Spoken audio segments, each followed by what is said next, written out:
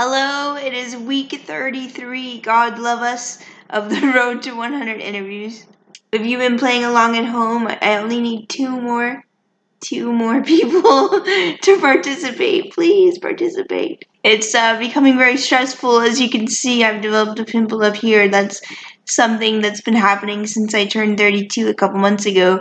I used to get one pimple here, but now it has migrated. Aging is weird because I'm definitely way out of my teens, but I'm still getting acne. And then I have a gray hair up here, which I discussed in a previous video and actually ripped it out, but apparently it has returned. Oh yeah, you can definitely see that hair.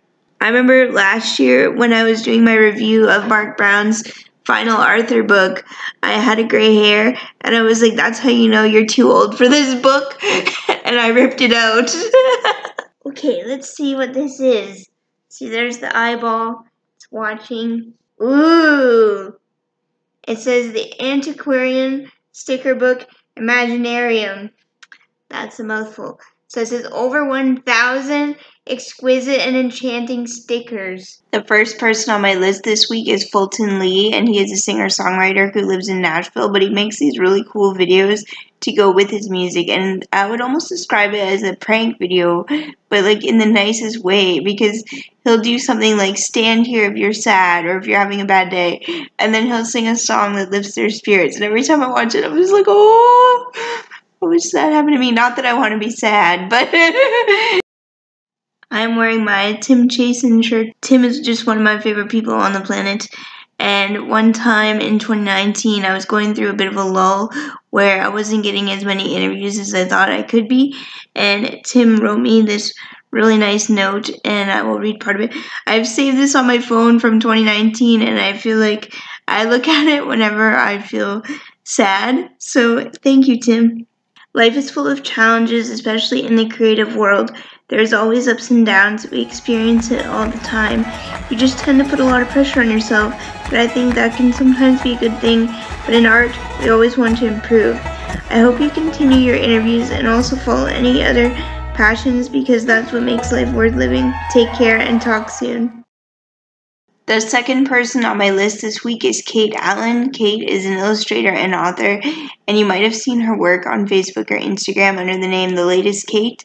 And they are usually positive affirmations that feature really amazing illustrations of animals, and they just also make you feel good. I think that's part of my theme this week, if I were to have a theme. It's just every week I try to find people that bring me joy, because I know if I were able to tell their story, it's going to bring other people joy too. And finally, my last person on my list this week is Liz Climo. I don't know if I'm saying her name correctly, but that's another person's work who you will recognize as soon as you see it. She is known for her little world of Liz comics, and usually they feature a bear and a rabbit and a snake and all these little critters, and there are so many comics of hers that are my favorite, but one of them is a bear and a snake playing catch with a football, and the bear goes to throw the football, and he says, "Go long," and the snake spreads out like this. Oh, by the way, do you like my t-shirt? I like it. I got it yesterday.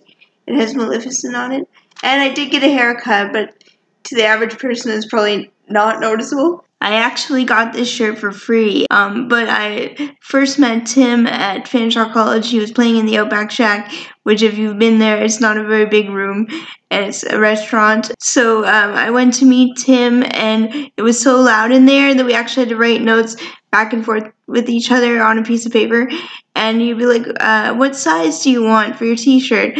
And then someone got in front of me, and I was like rude because, you know, I'd been in this line for a while, and someone just went ahead and like butted in front of me and then bought this shirt. And then they're like, "Oh, don't worry about it. That guy paid for that shirt for you." And I don't know who that was. And he probably woke up the next morning with a hangover and probably wondered where his $20 went to. Liz is actually the 97th person that I've sent an interview request to this year. And so if you remember at the beginning, I only needed 19 people to say yes. So I've almost done the work of 100 interviews in this year alone. I just don't have the actual interviews. But in a way, I think that's a blessing, because imagine if every person did say yes. I would be so overwhelmed, and it would take me forever to get through all of those articles.